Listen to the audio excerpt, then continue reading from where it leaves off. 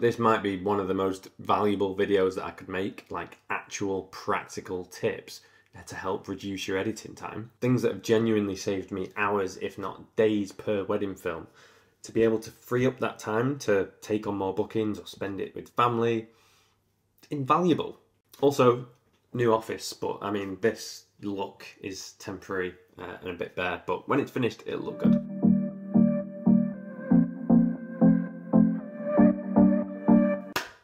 So I've got a few key points here that I think will help in speeding up your editing time, reducing it. It is very much a mindset thing. This stuff works, but you've got to be strict. You've got to let go of that perfectionism to an extent.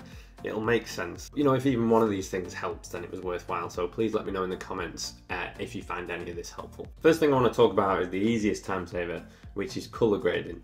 Now, obviously, color grading is a brilliant visual editing tool. I'm not disputing that. It defines your style. It sets the mood of whatever you're watching. So in Hollywood, using color grading makes sense, and even to a certain extent in wedding films, it makes sense. You know, you can grade in a warmer look for that sort of cozier, lovey kind of feel, or you can be more sort of muted, desaturated for a more elegant film, or you can choose to color grade in black and white, for example. It all conveys different things. So obviously it's got its place, but the thing that I see all the time with wedding filmmakers is that we emphasize this too much. We obsess over color grading, spending hours tweaking those little dials like per clip, not to mention spending fortunes on LUTs and custom colour grades that never work as well as advertised. My point is, does it really matter? You know, you've got to remember your target audience. Brides and grooms are the ones watching your films and their families. At the end of the day, brides and grooms aren't going to be scrutinising the white balance of their wedding film. So, like, you've got to remember your target audience. Now, I mean, I colour grade. I've got my own custom LUT that I've made, and I apply it to every single one of my clips. But it's just a copy and paste over every single clip job. It takes me seconds to do at the end of editing a film. Never had a single complaint. It looks nice, job done. So if you're spending more than a few minutes colour grading your films, like per film, just ask yourself, like, is it really necessary? Who are you really doing it for? Are you doing it to be precious and to be an artist, or are you doing it for the benefit of your bride and grooms? Save yourself some time.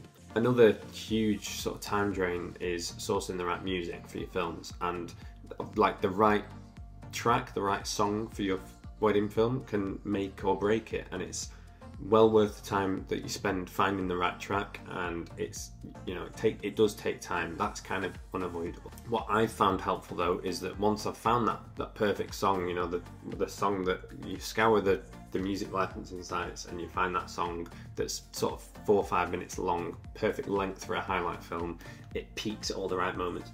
Once you've found that song, I have a folder on my computer called Songs for Highlight Films, and I'll put it into that folder.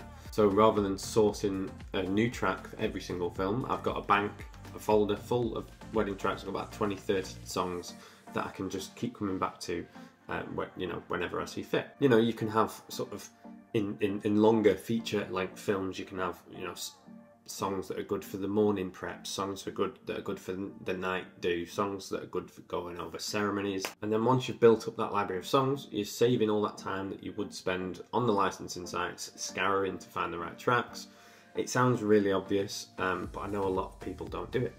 Next one is really important, and that's getting it right in camera in the first place before you get it into post-production. The less time that you record for, the more stable your clip is, making sure that it's bang in focus. All of that is going to save time when you get it. The more right you can get that clip in camera on the day, the less time you're going to spend in post-production. On a wedding day or whatever shoot you're doing, practice making sure that you only press record when you're 100% happy with what you're seeing on your viewfinder.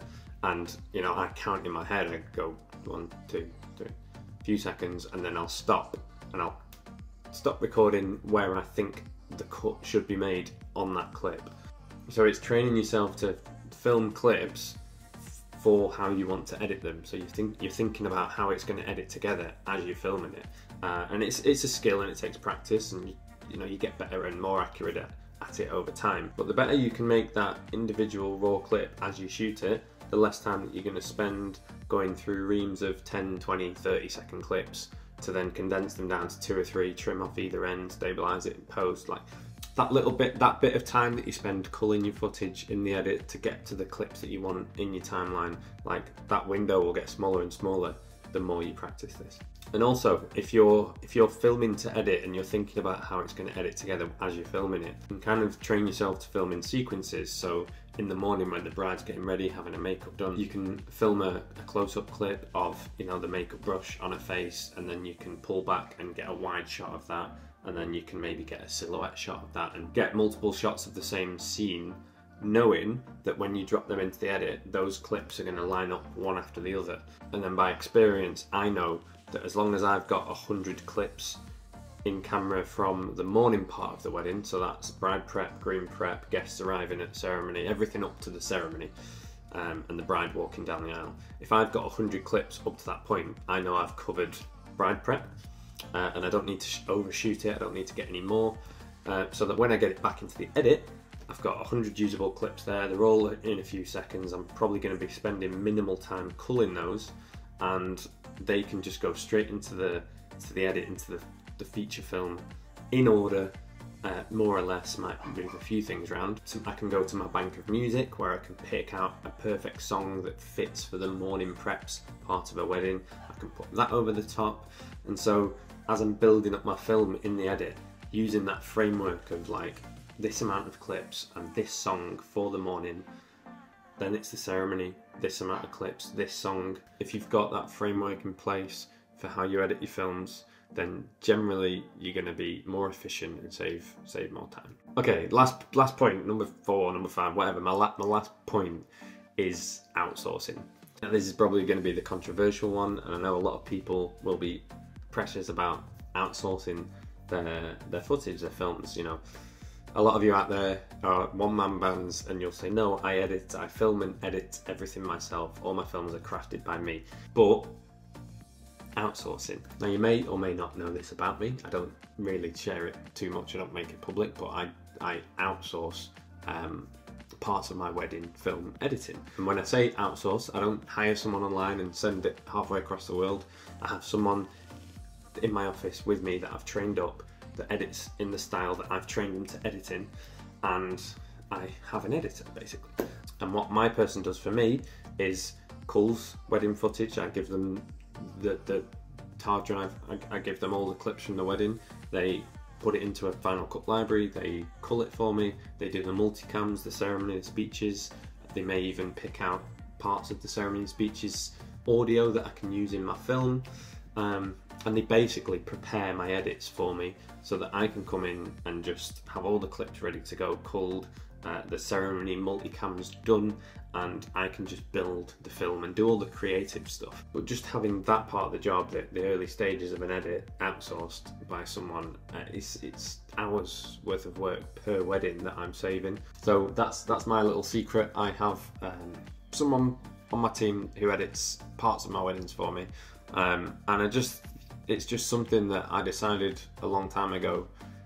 In order to be able to take on the amount of bookings that I want and fulfill the amount of weddings that I want to do, because I love going and shooting weddings, I needed to be able to free up that time, because, you know, the editing side of things takes up most of the workflow, most of the time per job.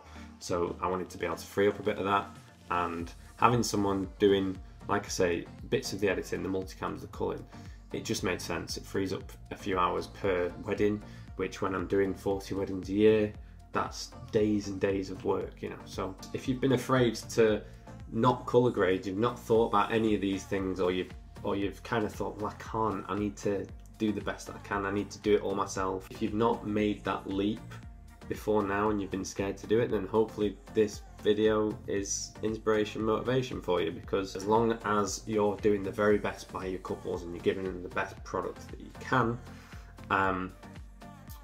and you're delivering for your target audience, which is bride and grooms, you're not making your films for other videographers in the industry to scrutinise, you're not looking at them yourself and going, oh, it's, you know, Martin Scorsese does it better than me. Just make your couples happy. So the next time that you're stuck in the edit and you're scrutinising something really small, just think about, is this for the bride and groom or is it for me? And does it really matter that much? And that's not to say that you shouldn't do it. That attention to detail and going above and beyond for your couples is important, and that's what we all want to do. But at the same time, you know, hopefully some of these tips can help with just making your editing a bit more efficient and allowing you time to work on other important areas of your business, like your customer service and having that life balance, you know, spending time with family, things like that. I hope you found this video helpful, useful. Let me know in the comments. Or if you have any other tips that you do that save editing time, please share them in the comments. We can all benefit from that. And I will see you very soon in the next video.